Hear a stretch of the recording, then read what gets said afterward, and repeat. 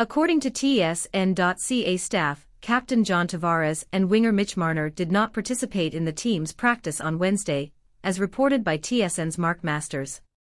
Both players were not in last night's game due to health problems.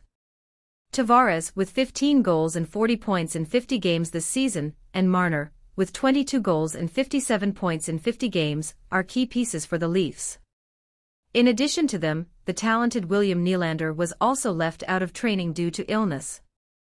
Nylander, who played more than 19 minutes against the Blues on Tuesday and scored a goal, has 26 goals and 66 points in 51 games this season. The curious thing is that, taking Nylander's place alongside Auston Matthews and Matthew Knies on the main line, we have the suspended Morgan Rielly. Rielly is serving a 5-game suspension following an incident with Ottawa Senators player Ridley Gregg. Coach Sheldon Keefe informed the press that Tavares, Marner and Nylander were not feeling well enough to participate in training, and that they will wait to evaluate their condition on Thursday, aiming for the next game against the Philadelphia Flyers. Stay tuned for more updates and news about the Toronto Maple Leafs.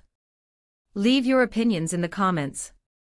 And of course, don't forget to like and subscribe to the channel so you don't miss anything.